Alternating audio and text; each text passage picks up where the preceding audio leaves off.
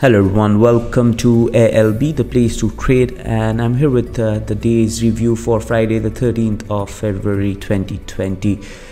So if you thought Monday was bad, Thursday was even more brutal, with Europe's main stock gauge falling the most on record, European markets more broadly going into meltdown, and US equities crushed too. The European Central Bank's response disappointed the investors, and so did the Fed's bond buying move. It all puts the focus sharply back on the fiscal measures that government intend to take to deal with the economic fallout for the virus, because it would appear central bank's influence is now fading, so all eyes will be back on the governments and the Fed for sure. In Europe, they're closing schools and restricting entries and exit points. Europe's response is ramping up after it was blindsided by the US travel ban. The UK's government is now focused on delaying the worst of the outbreak and conceding that many more will be infected.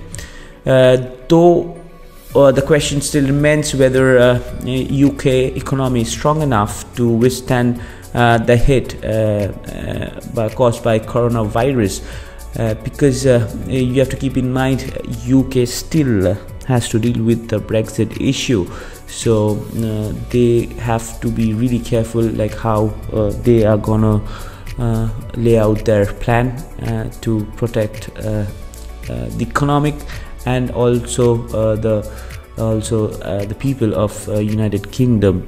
Normal day-to-day life in Italy has effectively ended for the time being. France is closing school. Spain's deputy premier has been quarantined, and the country is banning short selling on some stocks on Friday.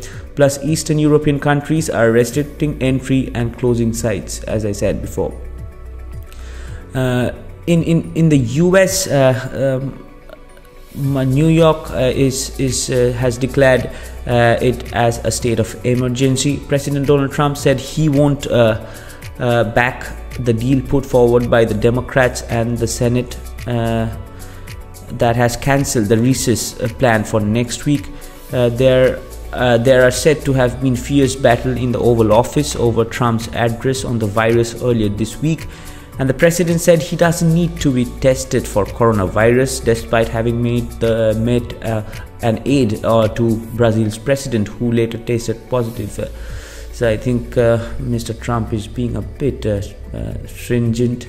I think it's better he gets tested, which would be good for him and also for the people working with him. And just imagine what will happen if there is a news flash that Trump is tested positive with coronavirus. The market will be going crazy for sure then. So I think he should do it. So the market carnage was near universal. Equities first. Traders described a total capitulation and black swans abound. Bear market signal an 80% chance of recession. Trillion-dollar valuations are under threat, and Canadian stocks flirt with the worst drop since the 1940s. Big corporates are maxing out credit lines. Brazilian assets got slammed, and there are fears global new investments will grind to a halt. Plus, the palladium got crushed and entered a bear market. Investors are even selling gold to meet their liquidity needs and not to be left out. So that is the reason why we saw quite aggressive sell-off yesterday after the US Open on the safe havens. Like gold dropped quite a lot. Even there was yen was weaker compared to the earlier 2 days. So we have to see when this madness really ends after all. So in the morning, stocks in Asia plunged after yesterday's havoc, but Europe and US stock futures declined have eased, though anyone who has been covering markets in recent day would advise against relaxing. All oil prices are also having a slightly better start to the day, though remain on track for the worst weekly decline since 2008. Earnings are very thin on the ground, and the data state is relatively bare, with German, French and Spanish inflation coming. So not much of data that would be coming out. So most of the day will be centered around any kind of developments from the major governments and the fiscal policies, I guess. So that will be it. Thank you very much for joining me at LB. I wish you guys all the best for the rest of trading day. Please be safe and be healthy.